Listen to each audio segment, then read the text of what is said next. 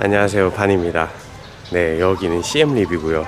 왜 바탐방 가네가 지금 씨엠립에 있냐고 생각을 하실 수도 있는데, 바탐방 가서 한번 쭉 둘러봤는데 진짜 가볼 만한 곳이 없더라고요. 바탐방은 ekphnom이랑 바탐방에 있는 펍스트리트도 한번 가봤는데 진짜 조그만 동네라서 막 영상을 찍기에는 조금 애매하다는 생각이 들어가지고 네, 바로 씨엠립으로 왔습니다. 뭐 씨엠립 하면 앙코르와트고 캄보디아 하면 앙코르와트이기 때문에 오늘은 앙코르와트를 보러 갈 예정이고, 따로 툭툭이나 뭐 투어를 신청하지 않았기 때문에 네, 오토바이를 렌트해가지고 천천히 한번 가보도록 하겠습니다. 오토바이를 대여해가지고 앙코르와트 보고 반테이스레이까지 갔다가 프놈복에서 저녁에 일몰을 감상하면 되지 않을까 생각을 하고 있고, 15년 전에 가족여행으로 씨엠립을 한번 온 적이 있었는데 요번에 왔을 때는 진짜 싹 다 바뀌었더라고요. 10년이면 강산이 변한다는 말도 네, 진짜인 것 같습니다. 하여튼 네, 오토바이 빌려가지고 앙코르와트 티켓 구매하고 그다음에 앙코르와트 한번 구경해 보도록 할게요. 오늘 그럼 가보도록 하겠습니다.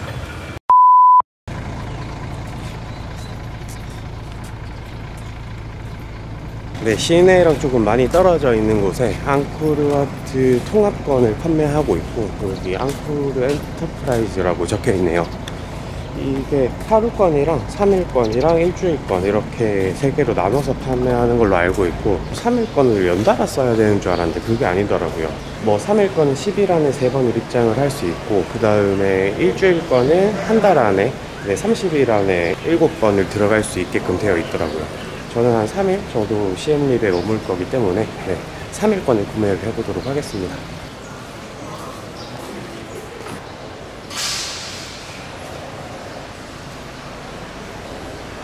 네, 3일권은 62달러고 7일권은 72달러네요.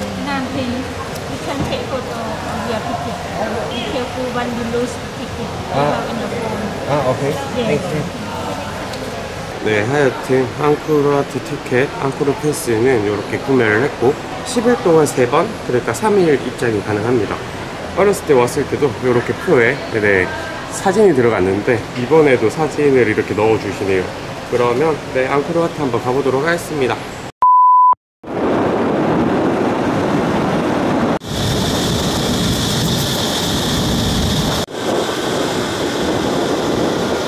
네, 앙코르와트 도착해가지고 오토바이 주차해놓고 걸어가고 있는 중입니다.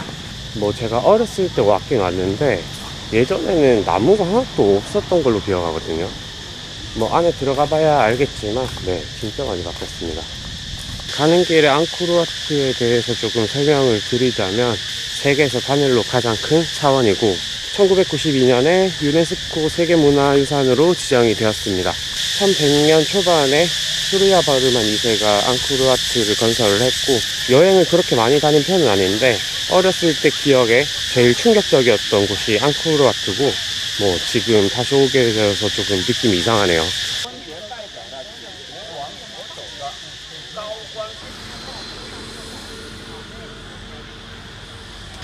네, 또 바뀐 거는 여기 새로 다리가 놔졌네요. 네, 예전에 저쪽에 지금 보수공사를 하고 있는 저쪽 다리로 지나갔던 것 같은데 새로 다리가 놔져서 이쪽으로 가야 되는 것 같습니다. 저번에 수코타이 갔을 때도 한번 이야기 드렸던 것 같은데 사원은 보통 동쪽으로 짓기 마련인데 앙코르와트는 서양의 입구입니다. 그 이유는 여기에 사원을 지음으로써 뭐 자신을 조금 신격화하는 느낌도 있었을 거고, 대바라자라고 자신이 죽으면 신과 합일된다는 믿음에서 이렇게 지었고, 그래서 여기 앙코르와트는 최고 신인 시바가 아니라 비슈누에게 봉헌이 되었습니다. 앙코르와트 영상 한번 찍어보도록 할게요.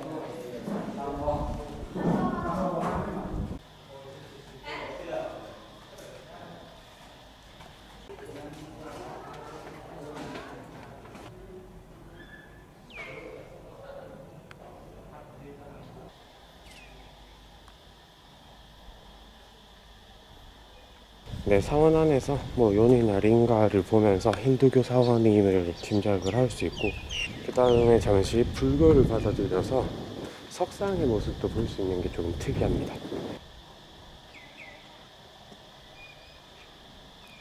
여기 계단을 되게 가파르게 만들어 놓은 이유가 신에게 쉽게 다가오지 못하게 하기 위함이라고 합니다.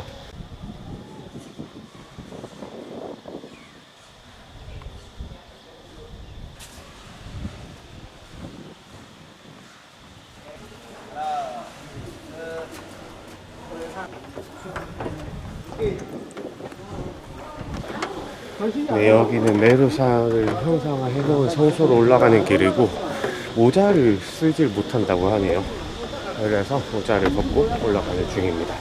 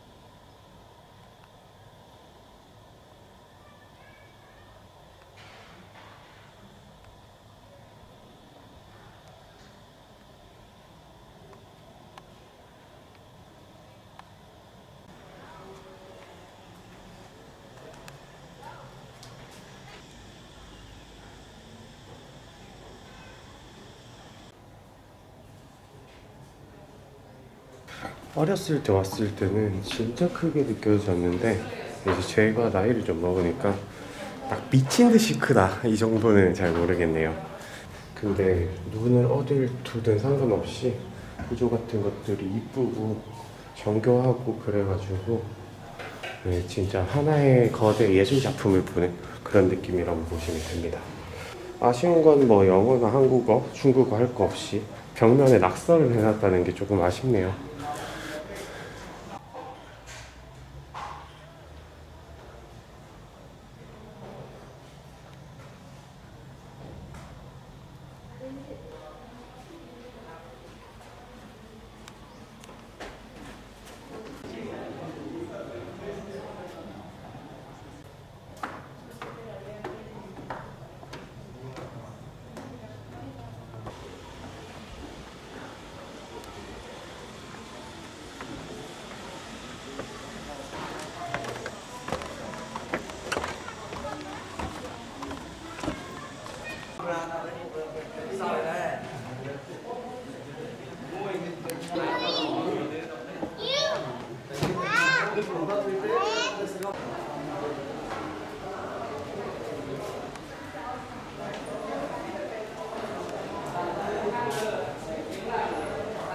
네, 뒤쪽에 위치한 성소 쪽 회랑에는 부처님 동상을 쭉 진장을 해놓은 모습을 볼 수 있고, 앞쪽으로 가서 세계에서 가장 큰 부조를 구경한 다음 다른 유적지를 보러 가면 될 것 같습니다. 부조에 대해서도 다 찾아놓긴 찾아놨는데 이게 말로 설명을 하면 너무 길 것 같아가지고 영상을 쭉 찍으면서 자막으로 따로 설명을 드리도록 하겠습니다.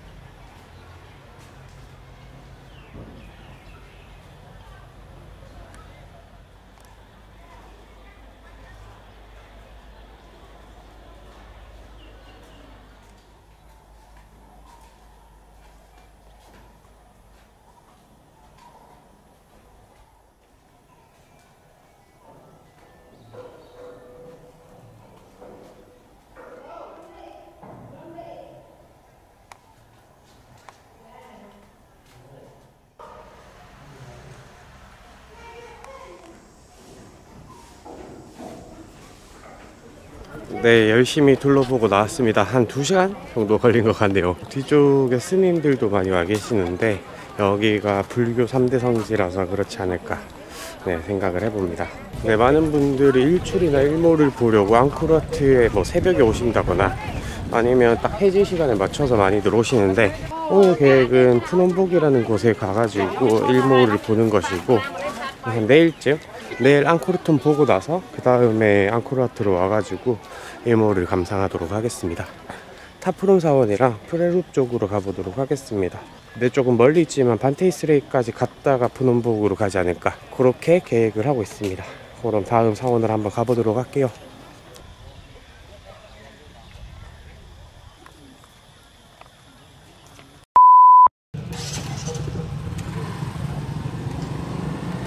네, 타프롬 사원에 도착을 했습니다.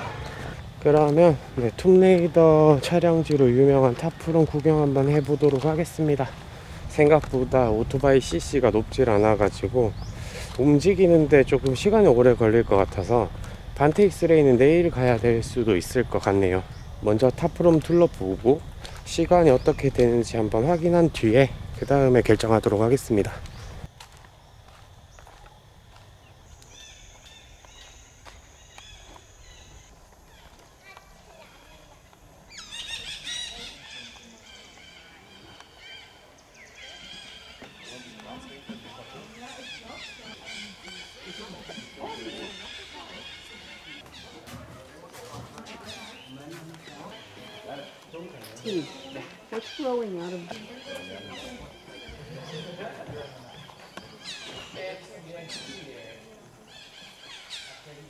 네, 여기 부조도 상당하네요. 동쪽 문 쪽에 있는 스풍나무가 제일 유명한 스풍나무고, 나무가 또 신기하게 열매가 딱 떨어진 곳에서 자라기 시작해가지고 이렇게 좀 융화되어서 자란다고 합니다. 이게 자꾸 커지면서 사원을 파괴하기 때문에 일부러 성장 억제 조사를 넣는다고 해요. 지금 스풍나무가 자란 대로 그냥 그렇게 방치해두고 있다고 합니다. Tree over here, and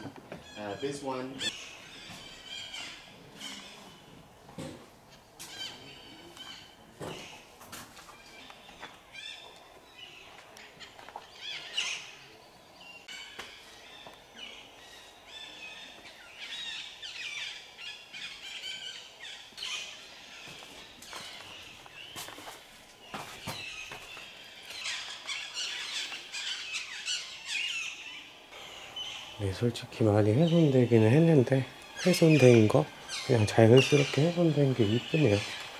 멋있기도 하고 이쁘기도 하고 그렇습니다.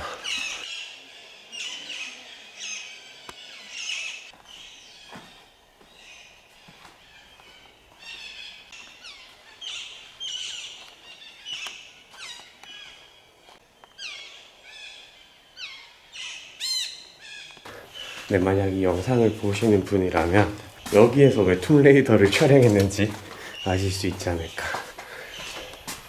진짜로 조금 원시밀림에 와 있는 그런 느낌이 듭니다. 여기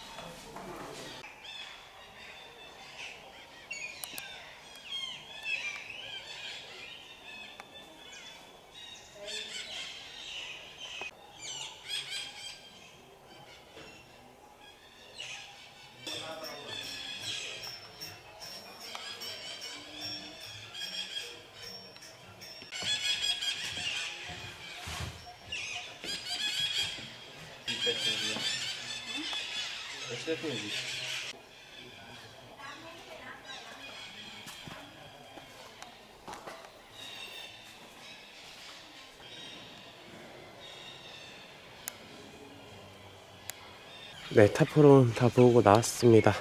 자야바르만 7세가 어머님을 기리기 위해서, 네, 어머님을 위해 지은 사원이 여기 탑프롬 사원이고, 툼레이더 촬영지로 엄청 유명하죠. 처음 발견하고 거의 복구를 안 한 상태로 나무 성장 억제 주사만 넣으면서 여기를 관리하고 있다고 하는데, 네, 멋있네요. 정중간 탑은 보석의 방이라고 불리고, 원래는 뭐 다이아라든지 루비 사파이어 같은 보석들이 박혀 있었다고 합니다. 원래 계획은 네, 프레루 보고 벤티삼를 보고 그 다음 반테이스레이까지 갔다가 그 다음에 푸놈복 가가지고 일몰을 보는 거였는데, 시간 때문에 그렇게는 못할 것 같고 바로 벤티삼루 잠시 구경했다가 네, 푸놈복 가가지고 일몰을 구경을 하도록 하겠습니다.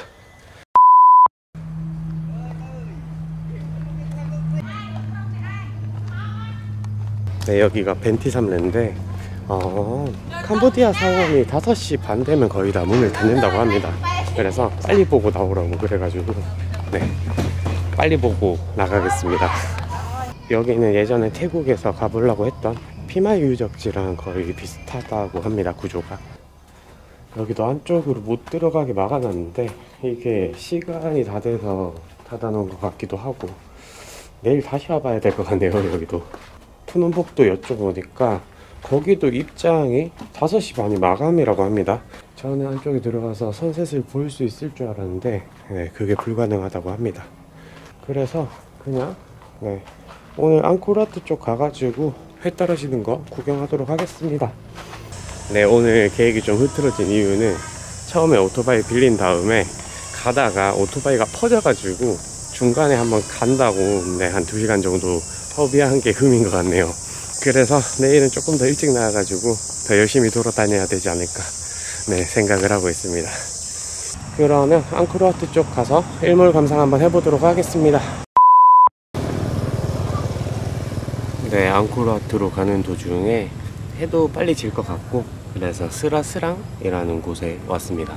그러면 일몰 타임랩스로 한번 찍어보도록 할게요.